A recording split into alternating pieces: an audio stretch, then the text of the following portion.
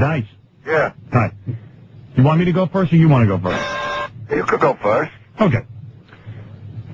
First of all, I thought long and hard about this, and the reason, what's precipitated this is I read your comments.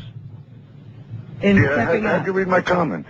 The guy faxed it to me, the guy named, Chauncey. Chauncey. Okay. And your comment, to sum it up, I'm not going to read the whole thing, but... Well, why not? Because it's boring. No, it's not boring. It just tells it the way it is. Why don't you read the whole thing? Okay, well, I read it on the air already. I just didn't want to repeat it. I figured I got you on the phone. You can talk. Why should I read your comments when I can have your comments directly? That you're blaming me for a bad appearance that you had on our show. And, okay, maybe I'm a crummy interviewer or whatever you want to say. That's not what I said. Maybe you didn't read it. No, I did read it. You're saying that I'm losing it, that I don't have an edge. And I said, gee, that's pretty interesting, you know. Coming from a guy who dropped, you know, Andrew Dice Clay became Andrew Clay. You mean when I did another series? Yeah, exactly. It seems to me you're blaming me for a bad appearance when maybe you should blame yourself. I was bad. Well, I didn't say I was bad. I said you were a little off that day. What, you can't have an off day? I wasn't off that day. I was not off that day. You go on a well, play the show over again. I am. In fact, it'll be on E! It'll be on E! tonight. No, the audience is, listen, people are going to come up to you and suck up to you, but here's the point. No, people come up to you and suck up to you. I don't suck up to nobody. No, I don't see any people. I don't even see. I know. Good. Someone wrote you a joke. No, nobody wrote me. Anyway, rat boy. Yeah, that's nice. Between me and you. Here's the deal.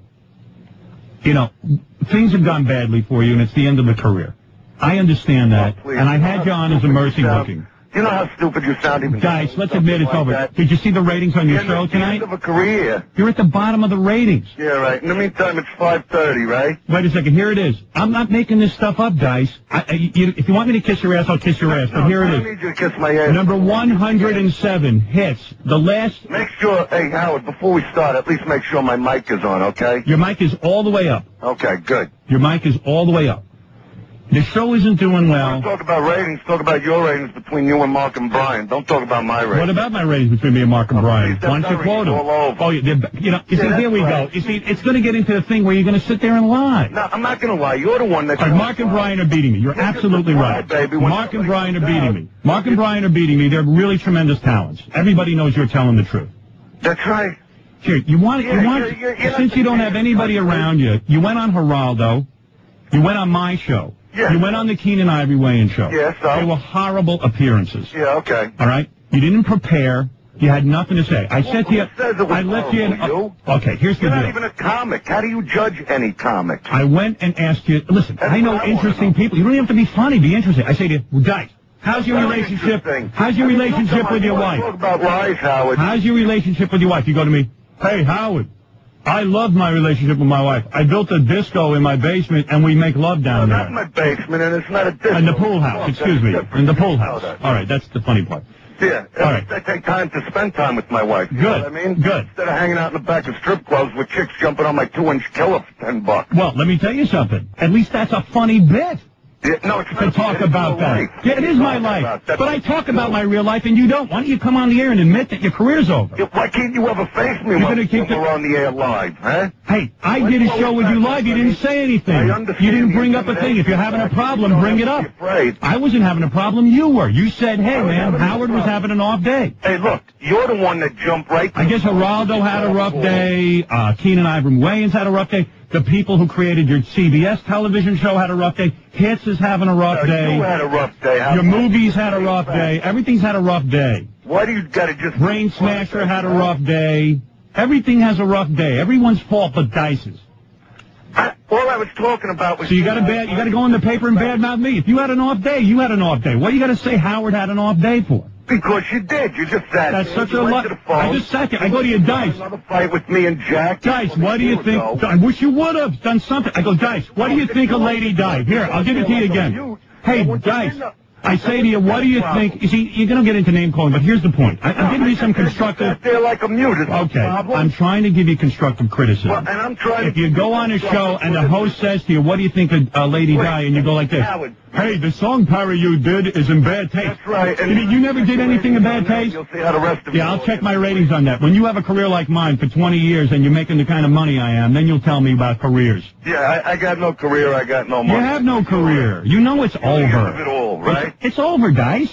Over for who? For you. Yeah, that's why you're still on radio, right? How's the hits? Your big movie. No, I guess my movie that made $43 million and I got people knocking on my door. Brain Smasher. I guess Brain Smasher's dying for a sequel, huh? Yeah, if you had such a big hit. And my radio's a hit. And why don't you write a book, Dice, and we'll see how many copies you sell. I can't help it. Why don't you do a pay-per-view special against me and we'll see who sells more tickets? Why don't you write a book and see if you can sell any? Most of the sales I've made. Because you can't even sell a goddamn ticket anywhere. Yeah, all right, you're right. And if you're going to sit and blame me, if you're going to blame me for your career, man, that's a sad comment. And if you're going to blame me for being Rat Boy, that's your problem. Whatever. Yeah, whatever. And you look great, man. Yeah. You're about 25, 30 pounds overweight with your hair plugs. I could throw and I'm sitting there. Skim ugly for a month. Yeah, that's great. What are you talking about? Great. Now you come to life. Yeah, that's right. Now you come to life. And you know what's odd? And here's the sad. Oh yeah, you're hugging me and telling me, "Hey Howard, can I call you?"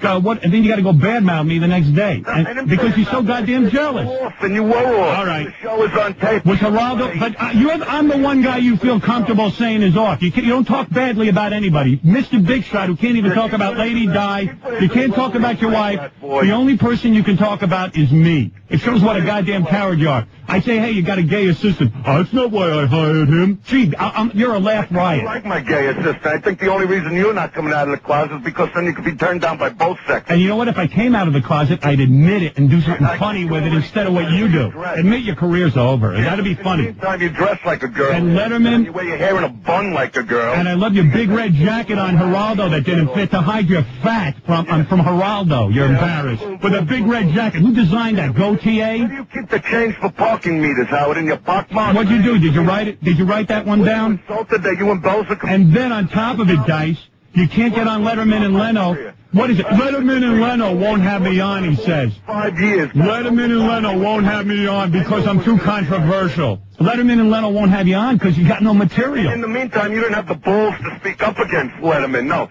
after the show was over, everything you said was right, Dice.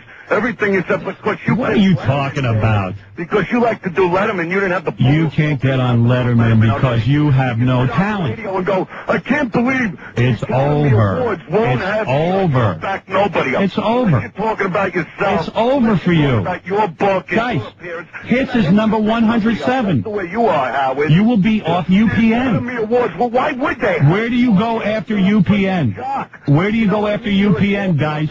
You're moving into... Yeah, okay. Yeah, like Ford Fairlane did. What a joke. $25 million, Ford Fairlane. Good luck. And by the way, Letterman and Leno won't have you on, not because you're controversial.